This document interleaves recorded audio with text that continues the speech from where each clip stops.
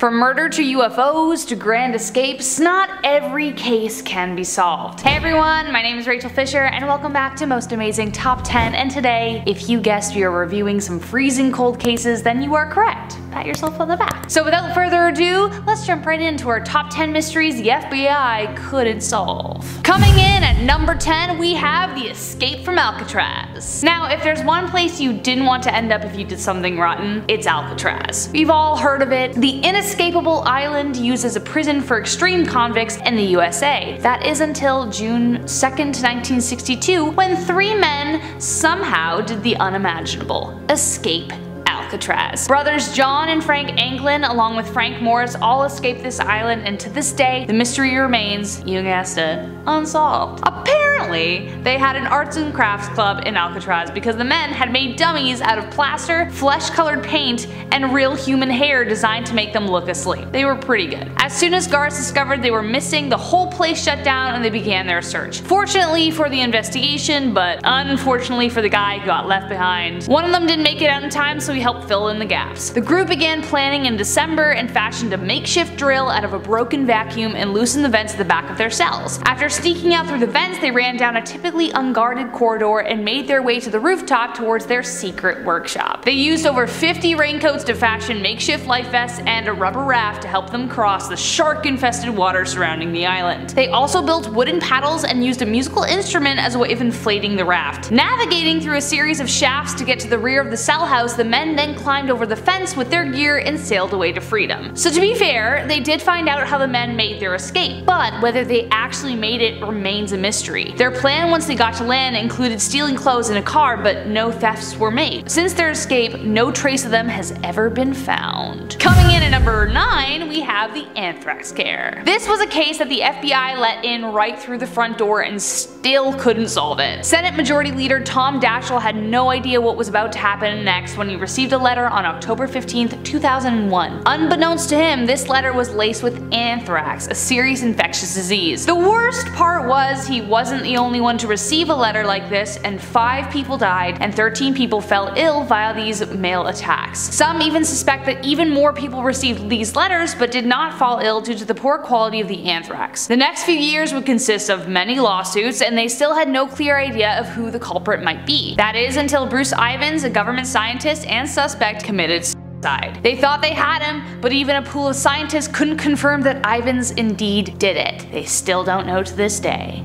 And coming in at number 8, missing Tammy J. Zywicki. Almost 30 years ago, the case of Tammy J remains unsolved and is still undergoing investigation. Investigators hope that by using updated technology they may be able to uncover new clues regarding her murder. In August of 1992, Tammy's Pontiac was found abandoned on the side of the road, and her body was later discovered in Missouri 500 miles away. Despite over 200 pieces of physical evidence, they still can't uncover a single trace of who her killer was. The only piece of significant DNA they found was a beer can nearby, but there was no one they could match the DNA to in their criminal database. Even still, the police are unsure as to whether it even relates to the case. The closest they've come to finding the killer was when officers arrested Clark Perry Baldwin, a 58-year-old man they tied to 3 murders and potentially a 4th he committed between Tennessee and Wyoming. But still, in many regards, the murder of Tammy J remains open. We have to talk about the Black Dahlia. January 15th, 1947, the severed body of 22-year-old aspiring actress Elizabeth Short was found by a mother and child going for a walk in LA. She would later be dubbed the Black Dahlia, as Elizabeth was often noted to wear black clothing and because of the movie Blue Dahlia, which was out at the time. Despite the harm done to the body, it was obvious that she was not killed where she was found, as there was no blood at the crime scene. Due to the precision and apparent expertise of the murder, many investigators believe it had to be someone in a medical field. But sadly, despite a massive manhunt and countless investigations, the culprit was never found. But even to this day, many people remain passionate about uncovering the true murderer. Steve Hodel, for example, a retired Los Angeles police detective, has developed a captivating case that the murderer was indeed his own father, George Hodel. George Hodel was an impressive doctor in his field, but left his son and family behind when Steve was 9. When Steve found old photos in a bound wooden case of a woman with a striking resemblance to is short, he had to investigate. Despite the evidence he has produced, no one can really claim for sure Dr. Hodel was the murderer. But what if? Cold Valley Disappearances. Lewis Clark Valley was nicknamed Cold Valley after a string of disappearances from 1979 to 1982 left the country astounded. 5 people disappeared, but only 3 of the bodies were ever found with no culprit to name. The first of the disappearance was Christina White, who never arrived home, and her schoolwork was found scattered on the outskirts of Osoden. She and her bike were never found. Then Kristen David never finished her bike ride from Moscow, Idaho to Lewis Clark Valley, and her body was discovered by a fisherman who found it floating in a garbage bag in Snake River. Then sisters Nelson and Brandy Miller disappeared while walking to the grocery store, while Stephen Purcell, a friend of the 2 women, also disappeared that night. The bodies of the sisters were found off the side of a highway near Kendrick, Idaho. FBI and the police believe the cases to be linked due to the similarities the victims shared, and Detective Nichols believes that all evidence points to one perpetrator, but she won't reveal his name until enough evidence has been found. But that's just the problem, there is barely any evidence to collect. Despite Nichols' beliefs, some investigators believe there were different killers, but no one can be sure. The case remains unsolved to this day. The Berkshire UFO sighting. Now we've talked about the cases the FBI couldn't solve, but what about the ones they didn't want to? This is one of the most famous alien abductions the world has ever seen, and no one can really deny it. In 1969, Tom Reed in Berkshire, Massachusetts was riding in the car with his brother, mother, and grandmother. As they were crossing the Sheffield Bridge, they caught sight of some mysterious lights coming up from behind them. Suddenly the environment changed, and it felt like they were in the middle of the hurricane. Next thing they remember, they were back in the car, his mother and grandmother had switched places, and realized that over 2 hours had passed. All they could recall were images of being in a hangar with people around. Several eyewitnesses also saw the lights, and even a few media outlets covered the phenomenon. But what's even creepier is that a memo written by Guy Hoddle, the head of the field office in Washington, wrote a report in 1950, 10 years earlier, that stated that 3 flying saucers were recovered in New Mexico, but the FBI never followed up on it. Could it be that these flying saucers had something to do with the mysterious events of Tom Reed, or was there a reason the FBI didn't give this case the attention it deserved? Guess we won't know,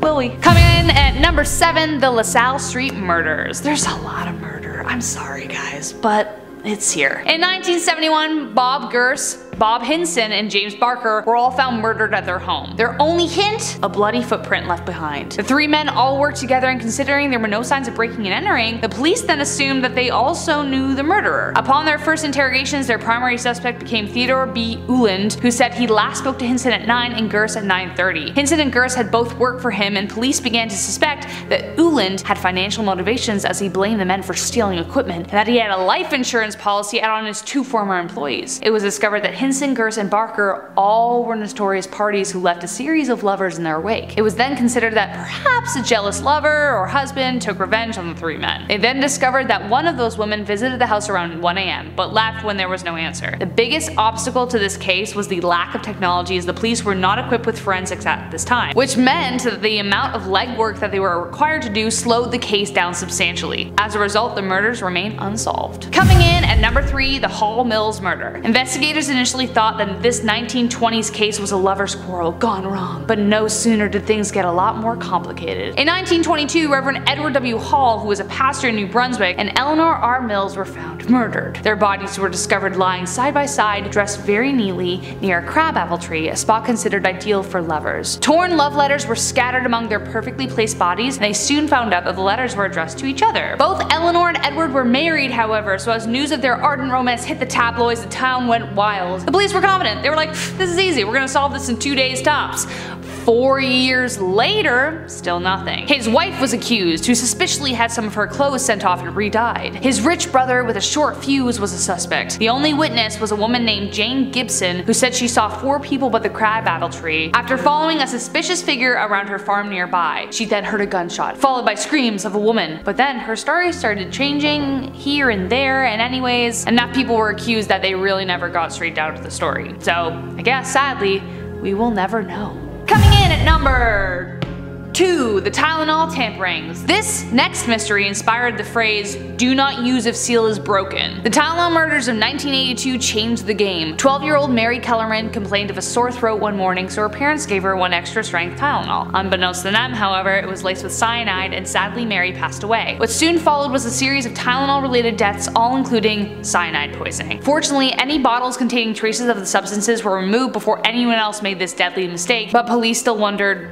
How? The only link they found was a man named James Lewis who wrote a ransom letter for $1 million to Johnson & Johnson claiming to be the killer, but considering he had no relationship to Chicago, which is where the murders took place, he was instead charged with extortion. But still, police believe that someone must have taken the bottles off the shelves and tampered with them, but the case remains unsolved. And last but not least, we have the Zodiac Killer. If you're a fan of all cases cold, well then you've heard of the Zodiac Killer. I mean, there's a movie about it. Between 68 and 69, the Zodiac Killer chose 7 victims in the northern part of California, and luckily 2 victims survived. This cryptic killer gained notoriety by plaguing investigators with ciphers, threats, letters, and information. The Zodiac even phoned the police and admitted to the killings. He loved the attention and threatened to collect more victims should the police not allow his ciphers to be published. The Zodiac Killer is said to have claimed over 37 lives, though no further victims have been found since 1969. This publicity-obsessed murderer left police chilled and confused and continues to boggle minds of investigators to this day. And that is our top 10 mysteries the FBI couldn't solve. If you have any mysteries that you think could,